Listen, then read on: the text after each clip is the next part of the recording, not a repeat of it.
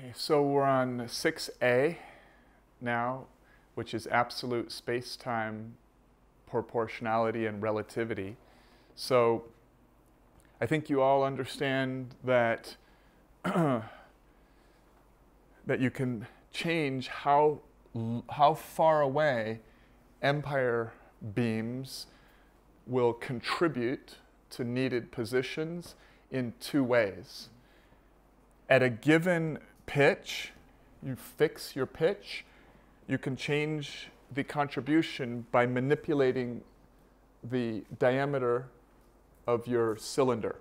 The radius of your cylinder changing on that power series of phi changes how much contact that it can make at that pitch.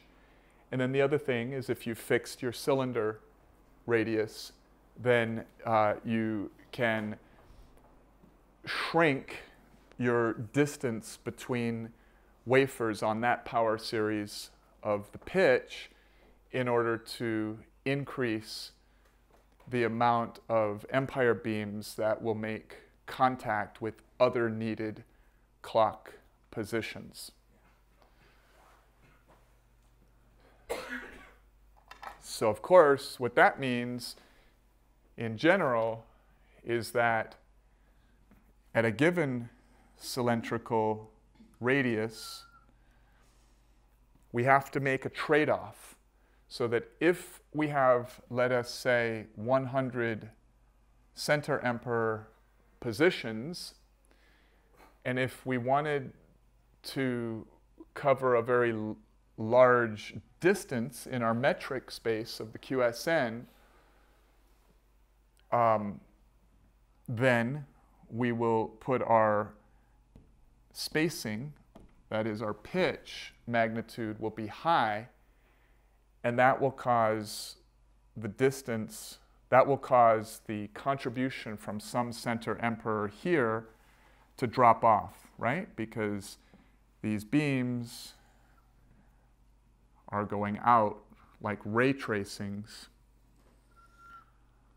And so if I were to have a pitch that is so great that my next wafer is here, okay, it's possible that I could find a pitch where there is simply no contribution at all. So if there were no contribution at all, then in your S index that defines all of the accelerations, all of the patterns, you can have an S index that defines a random walk over 100 steps if you like.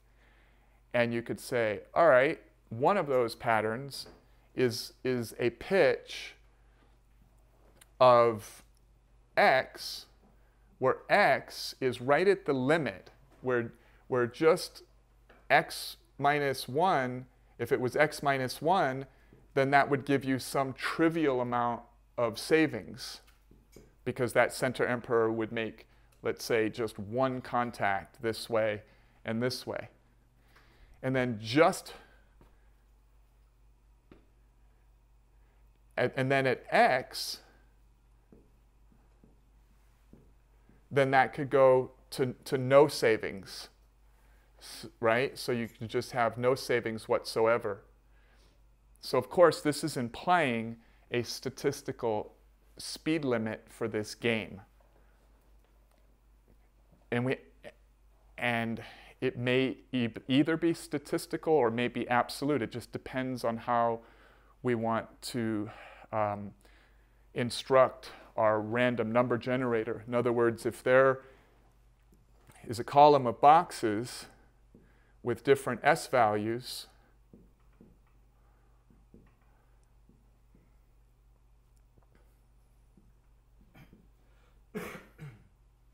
right? So we have all of these savings values representing different random walk patterns that can be taken. So there's still a non-zero probability, 1, if we had 1 savings. But what if there was a case where there's 0 savings? In that case, there's a 0 weight, and the random number generator would never pick that one. So it just depends, right? We got to do the simulations, analyze it, see if there really is actually a case where there's zero, because I don't know if there is. If there's a case where it's never zero, but it can go down to a very small number like 1, and other numbers are much bigger on average, and these S indices, of course, are outrageously long. These columns for random walks would be huge numbers. Finite, though, because of our discrete space, but still very big. But it could turn out that we find out that our game physics is implying that it is statistically very improbable that you would observe a fermion propagating at greater than c. I mean, if the probability is 10 to the negative 500, that's good enough for me to approximate classic, or classic general relativity and special relativity. But we'll see.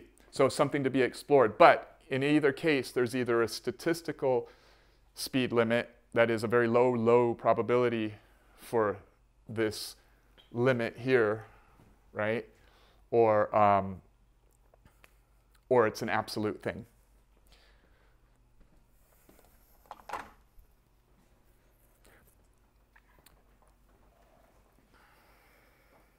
I want to make a comment about the interesting universality of this label that I have, S1 cross S2. I suggest you talk to Ray if you want to understand formally why it's a tensor product, and not me. I'll mess it up, although I comprehended what Ray told me yesterday. But the universality of this, right? I believe all black holes rotate, and I believe all stars, all suns rotate. Our sun rotates. I believe all planets rotate. I believe all asteroids rotate. And I believe all empire waves as fundamental particles rotate. I believe all galaxies rotate. I believe all clusters of galaxies rotate. And I believe every one of those things that I just said translates, right? I don't believe that there's any such thing as an electron at rest. And I don't think there's anything that's not translating. So if everything is rotating and translating, then you kind of have this universality of this S1 cross S2 idea. Not exactly, because things are rotating on axes, and our spin structure, our clock, is kind of like a cheerleader rotating a baton. It's kind of like a spherical rotation. But we do know that everything is oscillating because of quantum oscillations. So we know that an electron in real reality does not translate in a straight line, even in a flat gravitational field. We know that the Zitterbewegung, how do you pronounce that, Richard? Zitterbewegung, right, is the helical kind of path of an electron because it's oscillating and translating at the same time, so it takes on a kind of helical path. And we know that this concept exists in photons. So anyway, it's just interesting. It's not a big deal, but the idea that maybe there's this universality in the mathematics of physics where really everything from astrophysical to the fundamental particle scale has this same concept of helical motion. And maybe that's a kind of guiding principle to kind of get a new way of, fresh ways of thinking, fresh tools. So geodesics. So next one is about geodesics. So the structure of this pattern, the ruled surface around this empire wave, let's kind of just try to get artistically creative here. We're going to draw these big arcing things like I drew before on the other version of this whiteboard. I mean, this is not good enough because I don't know how to draw this the closest pattern that I can see that matches with my visual imaginations is what I said before. It's the projection of about 100 hot fibers on a 3-sphere projected on a certain type of axis that gives it that nice tube down the center and those 7 nested toruses. So I don't know how to draw this, but I'm trying to draw something that is my S1 and my S2 component, this idea of the integration, you know? So, you know, I don't know how to draw that. Maybe I'll just draw other helices around it, going out, something. That's a bad version, but it's this complicated thing, right? And the whole point is that it's very twisty. It's not twisty in a way that is like normal Euclidean geometry. It's twisty in a weird way because it has this microscopic 3-sphere rotation going on that kind of reminds me of Kaluza and Klein's theory unifying gravitational theory with electromagnetism, where they imagined this hidden Planck scale rolled up thing, like this curled up thing at the Planck scale, you know, kind of at the core of these particles that requires a 5th mathematical dimension. And so because of the mathematical complexity of this tensor product, even with my, you know, relatively unsophisticated training in algebraic mathematics, I just don't expect that real numbers are going to do the trick. Like this integration is so complicated mathematically, and it relates ultimately to shift vector and rotations, because we always think about translating projection windows, but we're going to be thinking more about rotating projection windows in the first part of this year. So I don't think real numbers are going to do the trick. And so it would be at very least complex numbers. But I have a funny feeling about quaternions. So I think most of us who I've said this to, like the 3 or 4 people I've said this to, kind of say, yeah, it's pretty probable that real numbers aren't going to do the trick. So probably it'll be complex or quaternions. All right, so this twisty, wavy, complicated, higher dimensional, this, you know, I'll call those higher dimensional numbers, all right? Like the quaternions, complex numbers, octonions, they're like higher dimensional numbers. They have associations with higher dimensional Lie lattices geometrically. But at the end of the day, these ruled surfaces are these beautiful, complex, twisty things. And Fong uses this word called gearing. So just imagine another version of this representation here, out over here. And we've already said that the self-interaction of one, kind of like a plasma wake field or like a Bohmian pilot wave, right? Its own self-interaction, riding its own wave with this future and past influence or integration, is how it behaves. But when it gets in close contact with another particle, right, because of the 1 over r squared, it's going to drop off on influence very quick. So an electron that's even inches away from another electron, in our game electron, it's 99% of its influence is going to be its self-influence riding its own guide wave, okay? But as soon as it gets meaningfully close, then all of a sudden the guide wave or this integrated empire wave of the other one is now going to start playing a very meaningful role in the next time to random walks that we'll build out a little bit later on the board as we try to make a toy S index. All right, cool. So that's easy to say. So as this one over here, I'll just draw this to be exactly kind of like that, but it's like this. I'm going to draw it as an X. And it's approaching this now. It's getting down toward the angstrom scale of distance.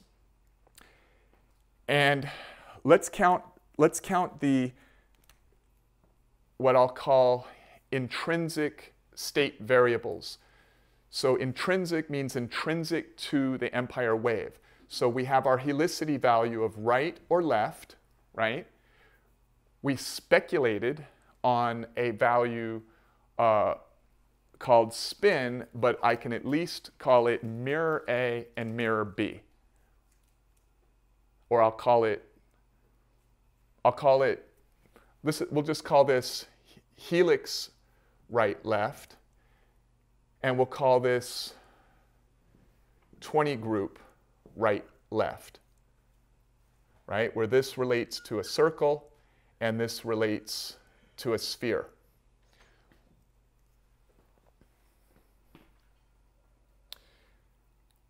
So if we've got something like this, if we can put this to work, right? It's part of the QSN. And the QSN, by the way, is really fundamental if you understand the Fibonacci icosagrid construction method. Because all you're doing is just taking an icosahedron and you're putting infinite planes on every one of the 20 facets. And then you translate copies of those 20 infinite planes. You translate copies out infinitely far by Fibonacci matching rule spacings. And just by creating an infinite set of 20 parallel classes of planes, the way that the planes intersect generates the edges and the vertices of all of our regular tetrahedra in the superpositions of the right and left 20 groups at the same time. So that's so mathematically fundamental, that simple construction method, that it's really quite remarkable that a subspace of that construction is exactly the projection of E8 root vector lattice to R4 in 4 dimensions, and then a slice of that. It's really interesting. We did not expect that. It just is true. Okay, so the point is, I have a great appreciation for the right and left, but I don't know how to use them. Like I'm talking in this last 6 months, and we've been constructing this empire wave, but you don't hear me talking much about the right or the left. It seems like we got to figure out how to put that to work. But the point is all right, maybe that's an intrinsic state variable. Maybe we'll figure out how to use it. Maybe we'll notice that there's a difference. Maybe we'll notice that we have a dipole, and we'll understand the nature of this dipole, you know, from first principles, our game dipole. So we have a dipole. So we have dipole side A and dipole side B. Okay, so that could potentially be 3 binary sign values. So that's what I'm calling intrinsic state variables. It's not a relational state variable between one empire wave and another. Another intrinsic state variable is its pitch, which is the power series of the golden ratio, which defines what its rate of propagation is over 100 frames through distance, space, versus internal cycles of clock, right? This expected proportionality between the particle's expression of pattern through clock count cycles versus just pure distance along the helical axis. And then the other one is cylindrical radius. So cylinder radius. All right, so we have a bunch. So we've got this set of possible intrinsic state variables. So let's not decide what the intrinsic state variables of this empire wave is, right? This is another empire wave. It's gotten to be at about an angstrom distance.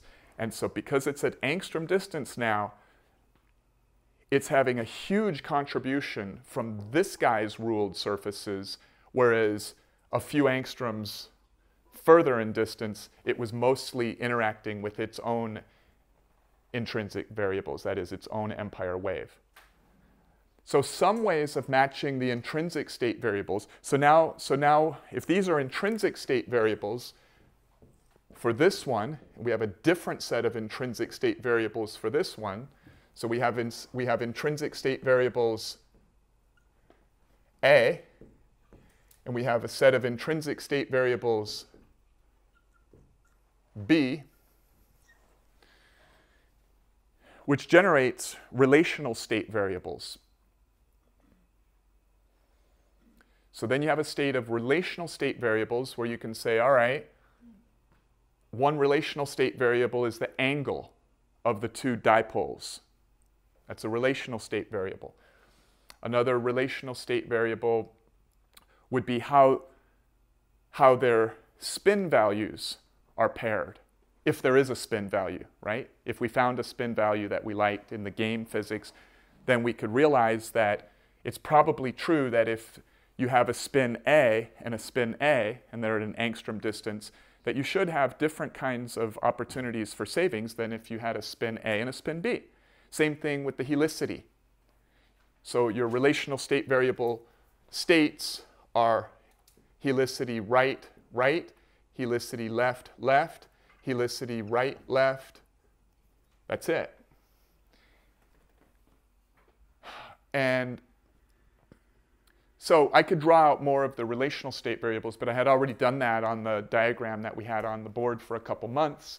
And I think you know about it. If you don't, you should memorize the relational state variables and keep in mind to be out, you know, this means, when I talk like this means, hey, guys, be on the lookout for this. Like, this is what I'm hiring you to do, to see if any of these things can be true, right? To focus us and prioritize us. Okay, so geodesics. So, all right, so I've got this particle here. It's getting really close now. It's an angstrom away. And this is a big wavy, curvy, crazy, complex, discrete field that this guy moving in this direction is going to see as its energy landscape. And click by click by click, all of the random walks that this can take have to be defined in our S-index. So as a particle moves through a geodesic path, click by click by click by click by click, right? Random walks, where a random walk, I believe, should generally be more than one inflation. The reason I think it should be more than one inflation is because I think of a random walk as a kind of minimal evolution of a clock's cycle. So I would like a random walk at a minimum to be a clock cycle. But I'm not opposed to having a random walk just be literally a single inflation. But for right now, let's pretend they're just little short animations of 5 Planck moments, 5 inflations, 5 steps.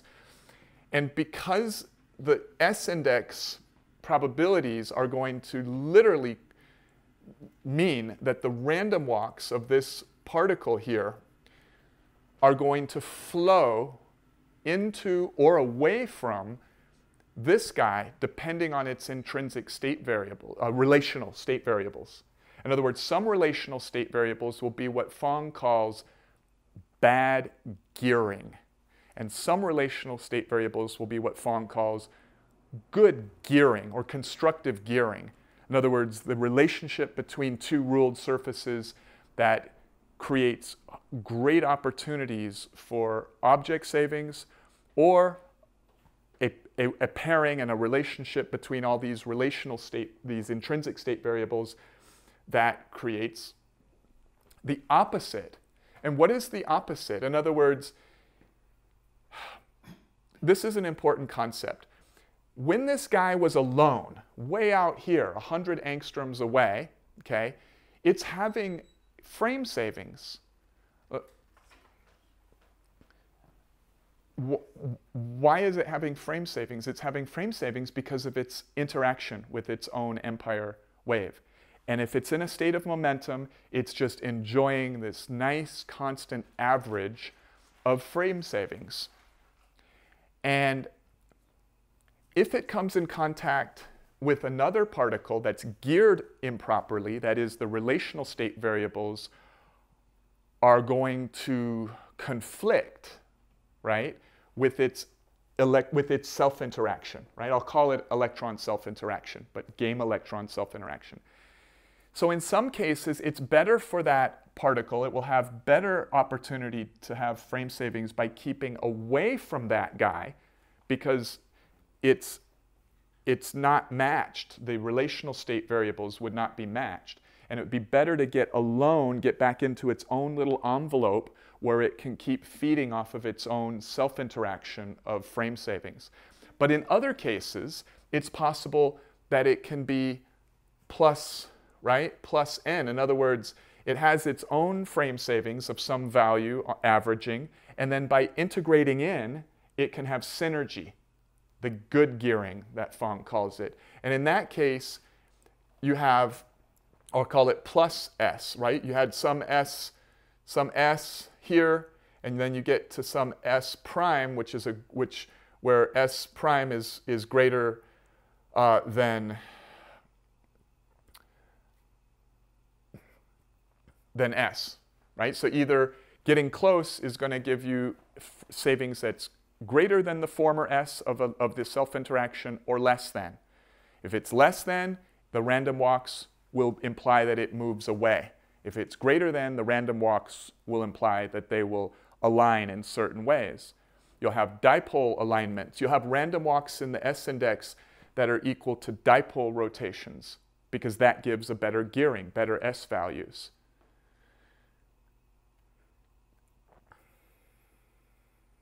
So the point is, that's all very hand-wavy, and it's stuff that can only be argued about, not verbally. It just has to be taken down to the simulation scale.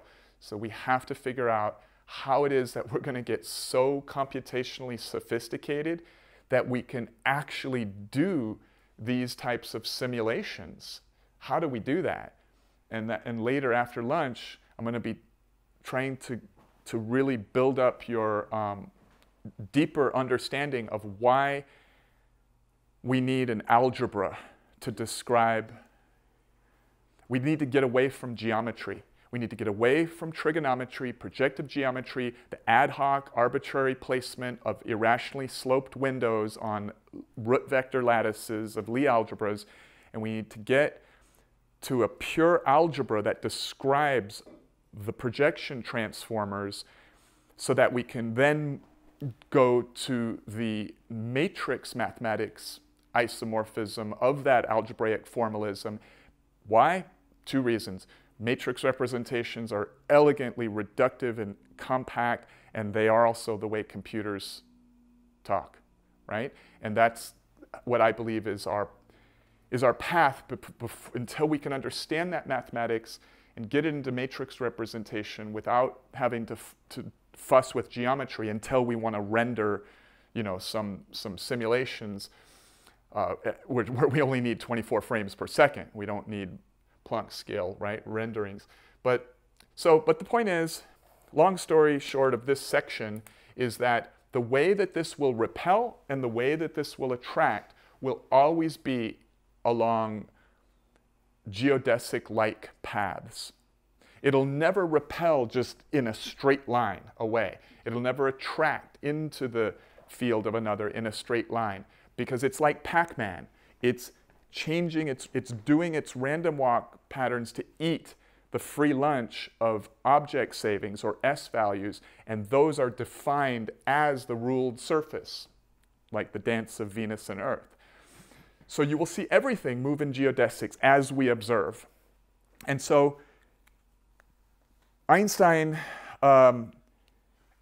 had an assumption, of course, that he had two assumptions. One is that space-time has no substructure, and if it has no substructure, then how can it be logical that a particle can have an absolute sense of motion relative to pure nothingness? So he was totally logical and correct in his logic, right? But of course, every logical deduction has an unprovable axiom or assumption that you must conjecture. And so for us, we have substructure.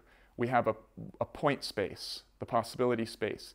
It gives us a metric. It gives us a Dirichlet integer metric in a power series where there's a cutoff on the power series, which is defined by the window B that we select, to operate on, to create our possibility space. And that means these particles really do have an absolute rate over n frames of propagation relative to the metric space. It also means that we have an absolute internal clock time that can literally be counted if we are the simulators. So being the simulators is like being God, like outside of the system entirely, right?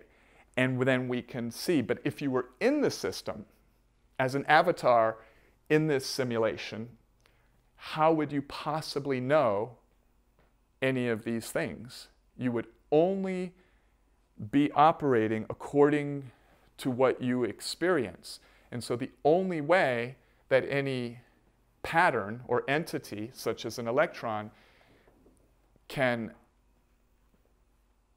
come up with an opinion about the clock cycles of another propagator or the propagation of another propagator is relative to that clock's ratio of d over t, propagation through distance versus propagation through its internal time. Right? So our game is implying that the only measurements possible for entities in the system are relativistic. And so for them, that's the only knowledge they have access to. That's their reality knowledge-wise. For us, as the programmers of the simulation, we see, the math. It's just counting. So we have both absolute propagation through space and time and the prediction that the patterns in, if they could measure, can only measure relativistically. And we have this idea that they move on geodesic paths. So the other thing that Einstein assumed is he assumed that if they move in geodesic paths, it means ontologically that space-time is curved into the fourth dimension. So this is a delicate subject because I believe Einstein was correct in a deep, deep way about space-time curvature. And I believe he was incorrect in another deep way about space-time curvature. So to explain, science has used geodesic mathematics, very similar to what Einstein used, to model the arcing geodesic pathways of particles moving in relation to other particles in electromagnetism.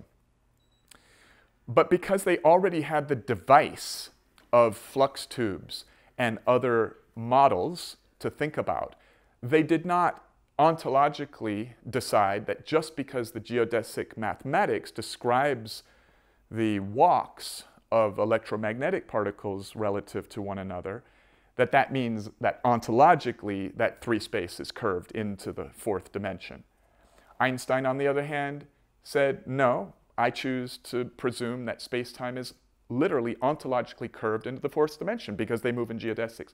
So you see, it's a matter of taste. Because the guys in electromagnetism could have said the same thing if they wanted to, and it would be kind of okay, because mathematically, there's an isomorphism.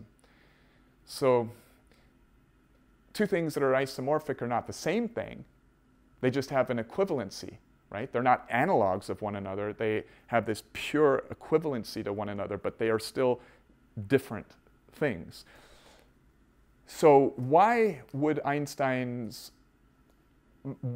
why would I say Einstein's math has some deep, deep truth? And it's because of this. It's because of the work that Fong and Richard did.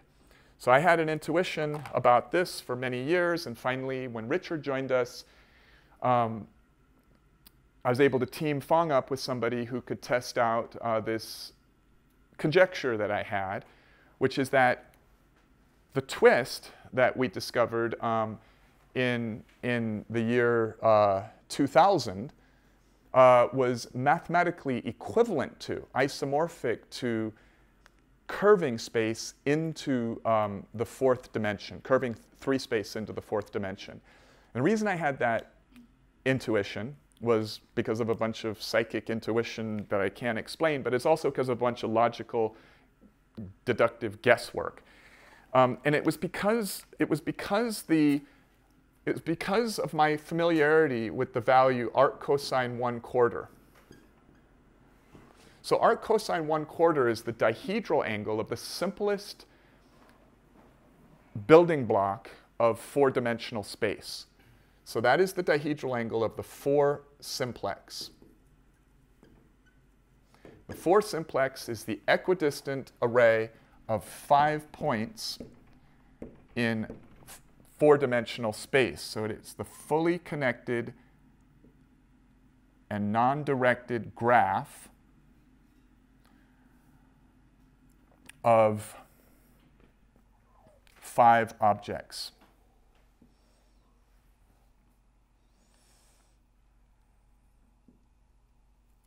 So that's how you'd represent the fully connected and undirected graph of 5 objects, typically in a graph theory textbook. And so you try to symbolize it by equally spacing things around a circle. And you draw it that way because you don't want to make too much closer, because that's a bad symbol. It doesn't represent this idea of... So in graph theory, you have magnitudes on connections, right? But the fully connected graph of 5 objects implies no magnitude differences between the connections. And graph theory deals with connections. They should call it connection theory. So this has a connection value of 1, and this has a connection value of 1/5.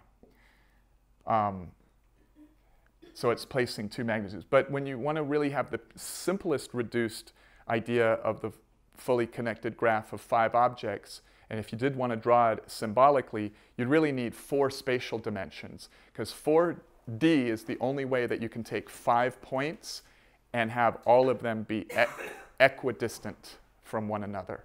You can't do it in 3D, you can't do it in 2D. So this 4 simplex is a really neat object, and so you say, well, that's kind of cool that when you evenly distribute them on a circle, you just get the golden ratio right out of there, as though the golden ratio has something to do with 5, right?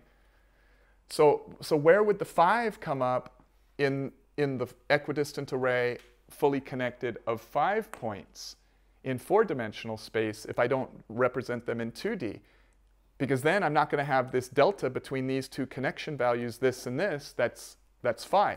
Well, you get it in the dihedral angle arc cosine 1/4. So the dihedral angle arc cosine 1/4 can be written as arc cosine 1/2, which is 60 degrees, right? Plus arc cosine 3 times the golden ratio minus 1 divided by 4. So as you build out the simplex series, you can build out each higher simplex by rotating a 1 simplex from that n simplex by 60 degrees into the next spatial dimension, such that it places the point at the other end of that 1 simplex to be equidistant from any of the previous points. So it's as though the 60 degree is the iterative generating angle to keep folding out higher and higher order n simplexes. So I look at it, I call it the trivial component of these irrational values. So the simplex series is like this, right? So it just follows the sequential integers as the denominator. So it's the arc cosine of all of those. So this one is really a special one as the equidistant array of 5 points, because the non-trivial component, that is the irrational component, is this beautiful angle that is at the core of our entire physics program. For example, if you take a slice of the Elser-Sloan quasicrystal and then you try to compound it with 5 others in 3D, the way we do, and you were to rotate it by any other angle than this, you would not generate a quasicrystal, because you would have arbitrary closeness as you go out. So this angle is the only one that gives you non-arbitrary closeness. and a finite set of vertex types throughout the whole, a finite set of distances, everything beautiful, that if you did a Fourier transform, it would have discrete Bragg peaks and so on. It's a quasi-crystal. So this is a really powerful number that's so deep to the core of our business here that we're doing in physics, and it gives us a bonus sign value. Because if you just project E8 to 3D, you have no chirality. But the way that we build this equivalent kind of structure that's equivalent plus a bonus is because the QSN embeds the classic space-filling quasi-crystal with H3 symmetry, with no twist or anything. It's space-filling. But another regime of the QSN is the tetrahedral regime, which is built on twist. And that gives us a binary sign value of right and left that I think we're going to be using as one of our intrinsic state variables for our empire waves. You know, you're going to need a few, from a first principles theory like this, we're going to need a few binary values that are really, really fundamental, because we have a few binary values that are really fundamental in physics. So, so then I said, all right, because this is a four-dimensional angle, and then I got Julio as a mathematician here in the past, I got him to do something for me, calculate something for me, and my interpretation of it was giving me interpretations from his words and my own thoughts about it, that there was an equivalency between rotating and curving, like a pure isomorphism, and that was never really clear because it didn't have anybody to really prove it or talk to me enough about it or whatever. But then when Richard came, I commissioned he and Fong to do this thing that I had been wanting to do for several years. And at the end of the day, our paper they did all the work on it. So this paper shows an isomorphism between curving 3 space into the 4th dimension, or allowing the objects to contract, right? So under projective transformation, you can keep it in the lower dimension and just have things adjust to describe the geometric frustration that occurs when you try to compress the information of a higher dimensional structure down into a lower dimension. That compression is, in some sense, information that needs to be released or expressed in some way. So it can be expressed in 3 ways that I know of: through contraction, volumetric, edge contraction, right? At the end of the day, edge contraction. So the edge contraction is one typical way that geometric expression is expressed in projections. And then another way you can think about it is to just mathematically understand it as that lower dimensional thing implying curvature into the next higher dimension. And then the third way is twist.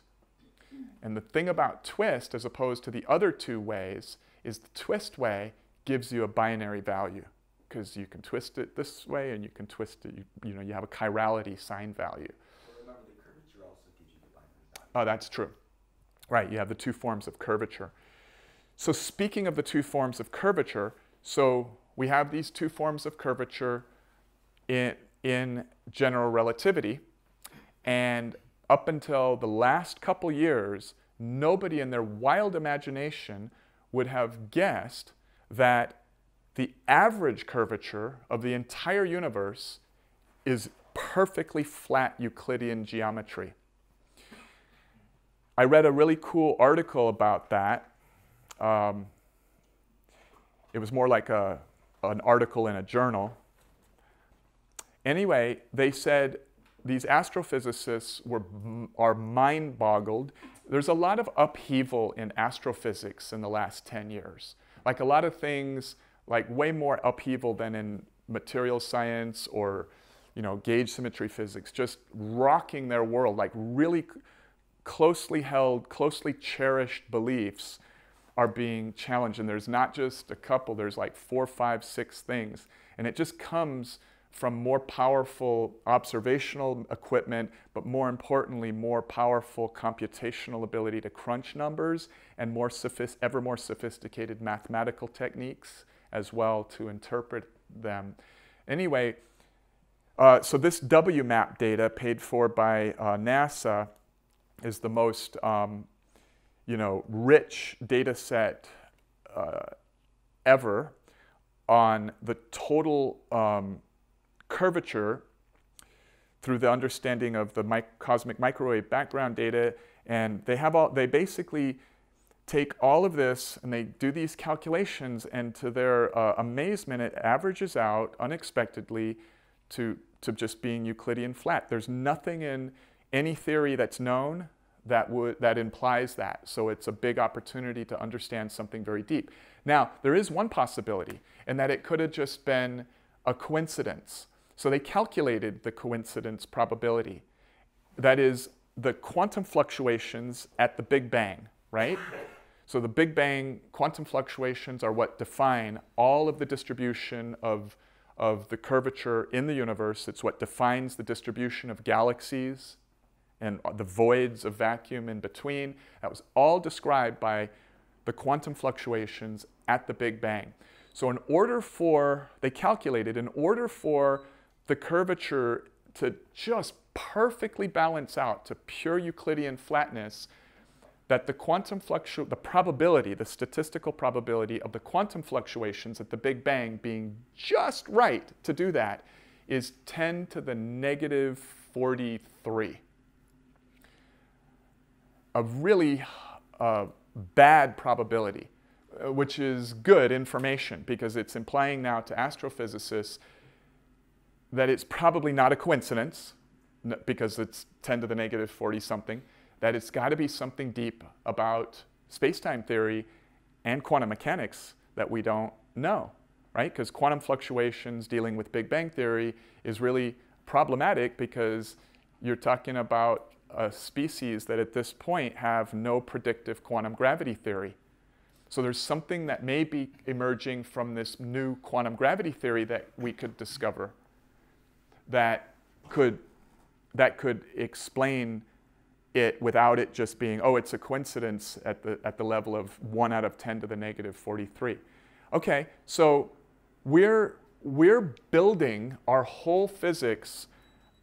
Are we really using Euclidean geometry?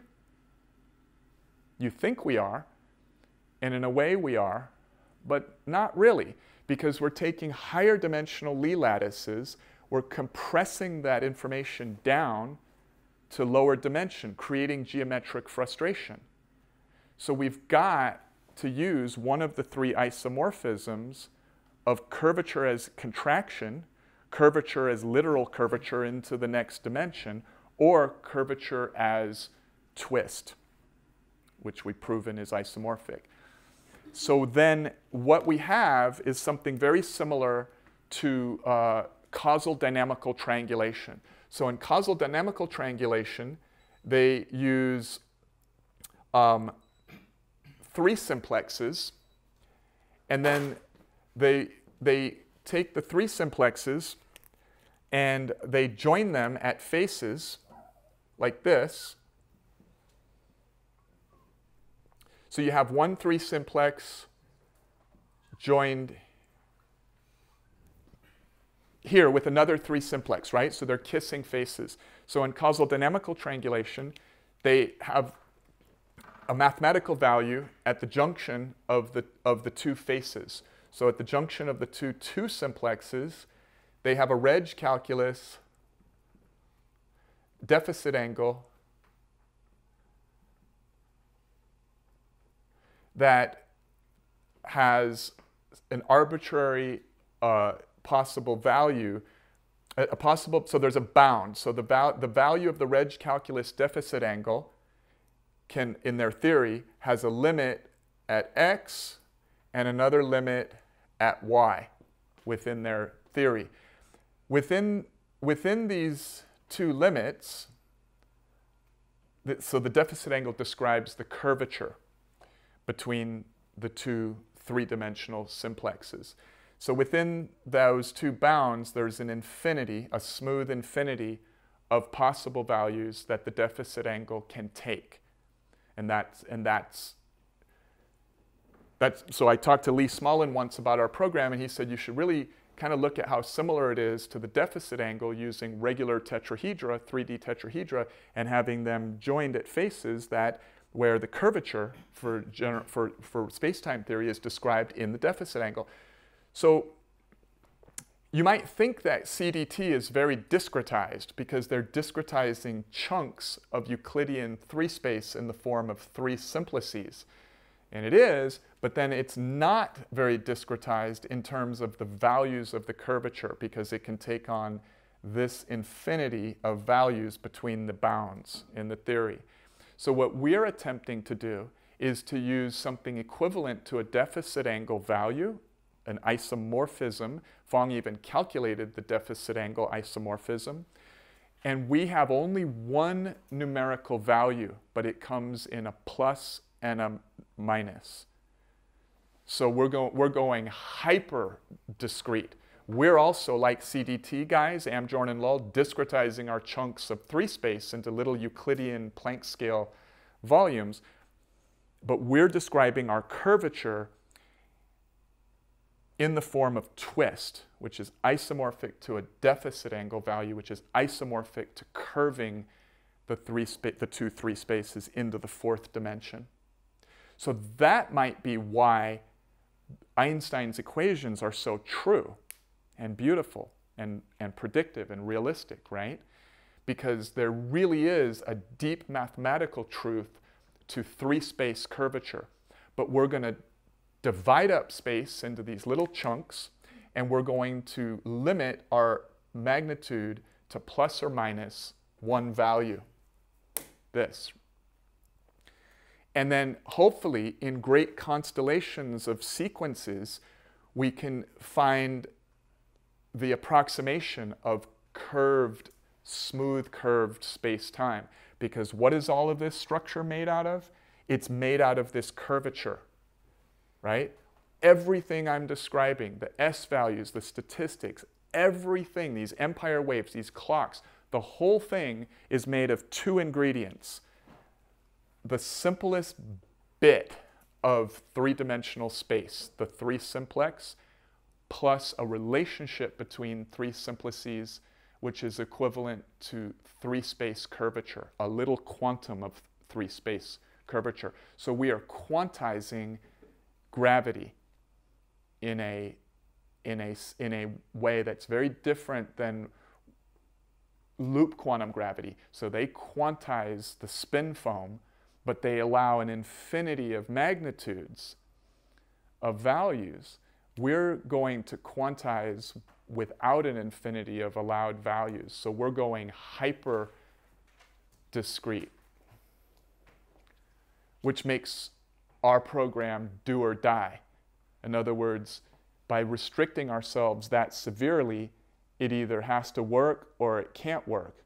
Because if it can't work, then we're screwed. We've got to change our mission statement and go back to doing what everybody else does, which is taking observables where we don't know why they are and then plugging them into equations to make the equations physically realistic.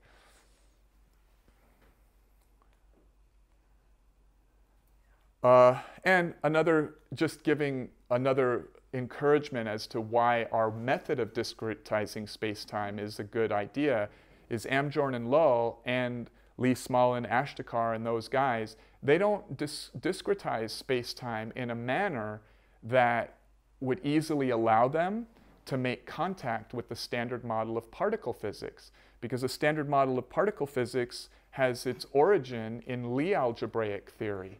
So our way is not a bad idea. We take Lie algebraic root lattices, mathematically transform them to get our discretized space, and as a bonus, we get a language, a pure code based ultimately on the Fibonacci matching rules, which happen to have the exact same form as the Fibonacci anion rules, fusion rules, which can describe the quantum statistics of any topological phase of matter.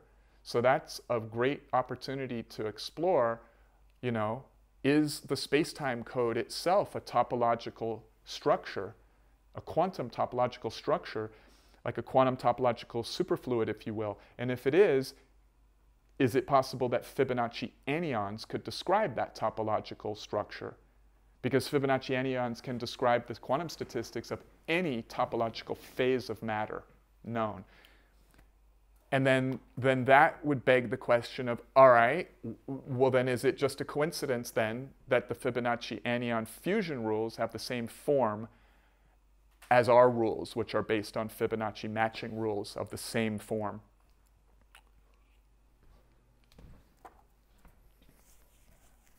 Okay, so that was a little bit about gravity, where the theme of a lot of that was saying that Einstein was right about space-time curvature as long as we can accept that an isomorphism of that is possible in the form of twist in a discretized space-time view.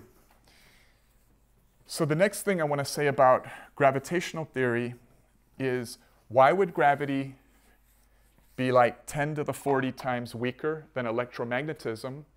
And why would gravity, unlike electromagnetism, have only apparent attraction and not repulsion and attraction? Why is it so different in those two ways?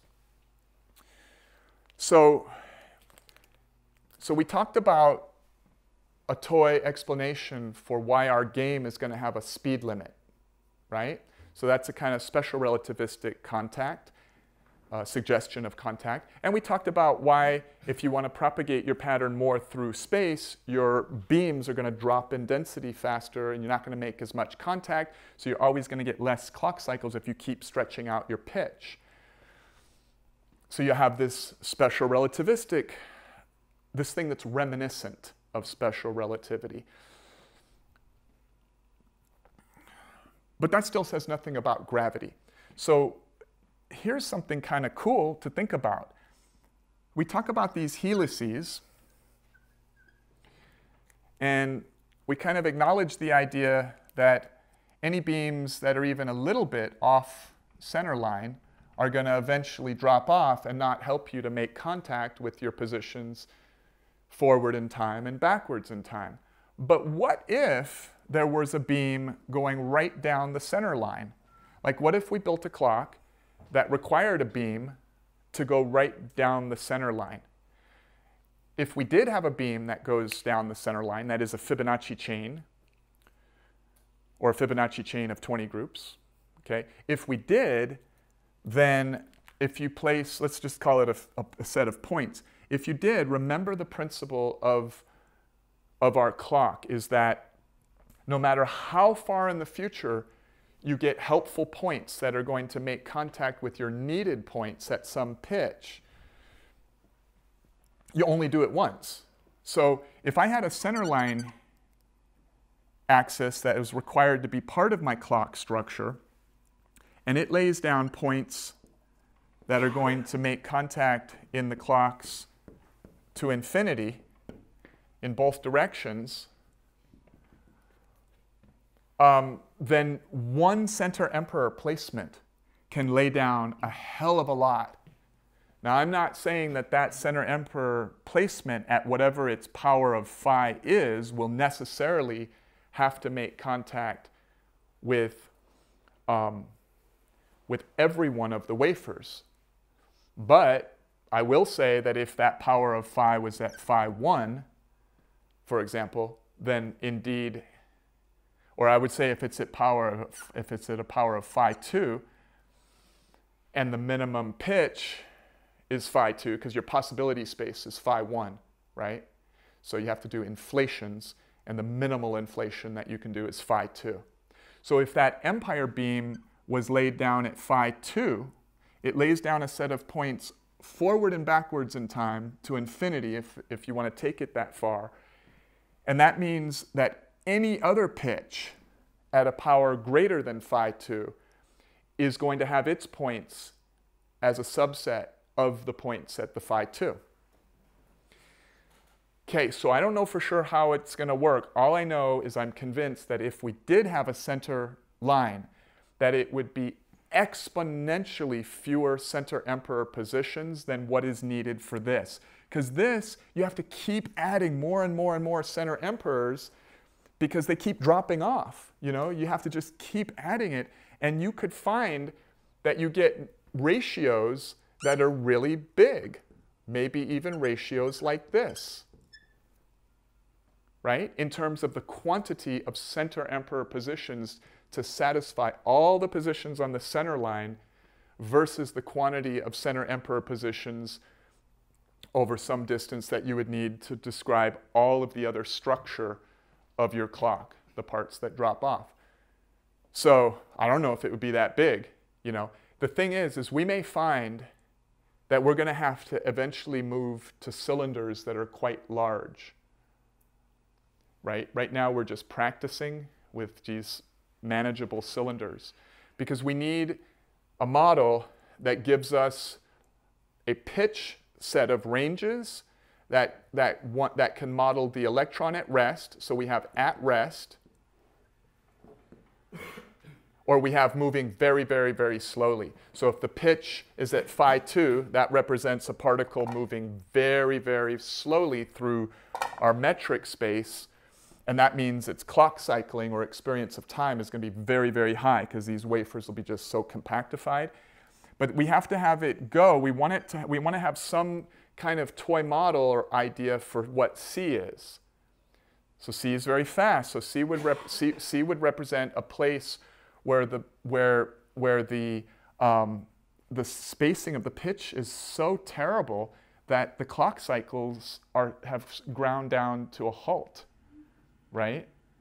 Now it can never get to C, but it can get to almost C.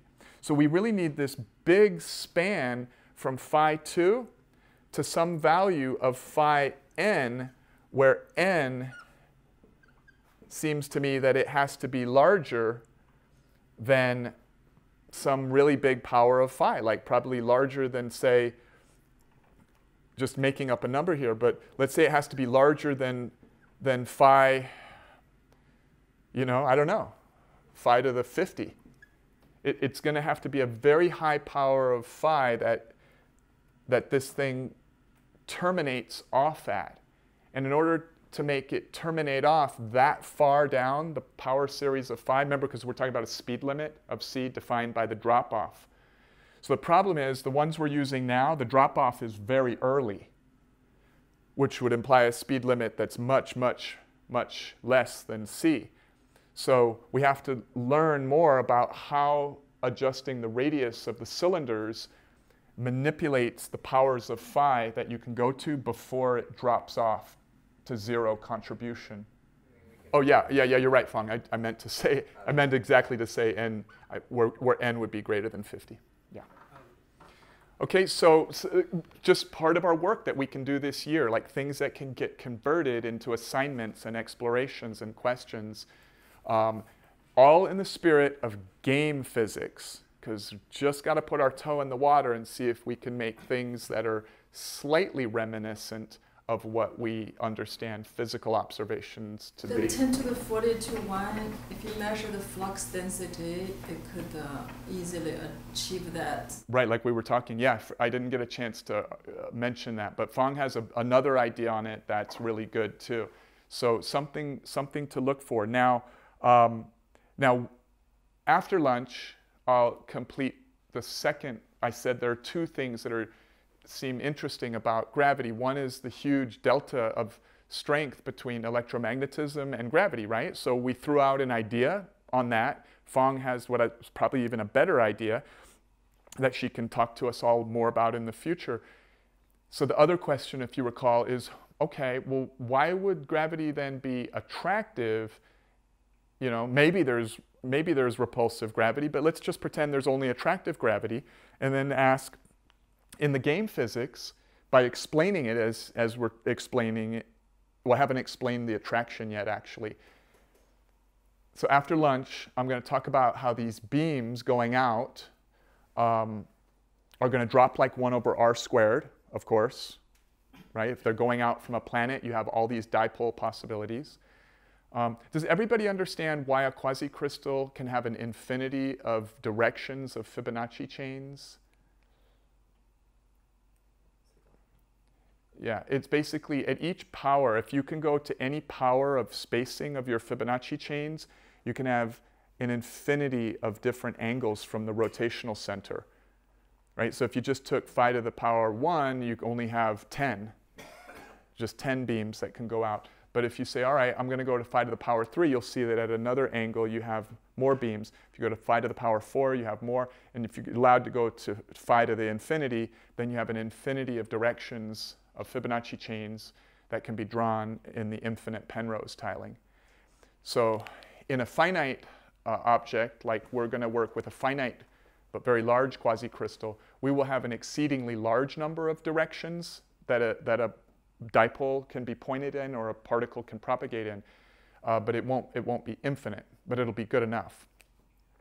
Okay, so after lunch I'll talk about why gravity in this toy idea would be only attractive and why it would drop as 1 over r squared.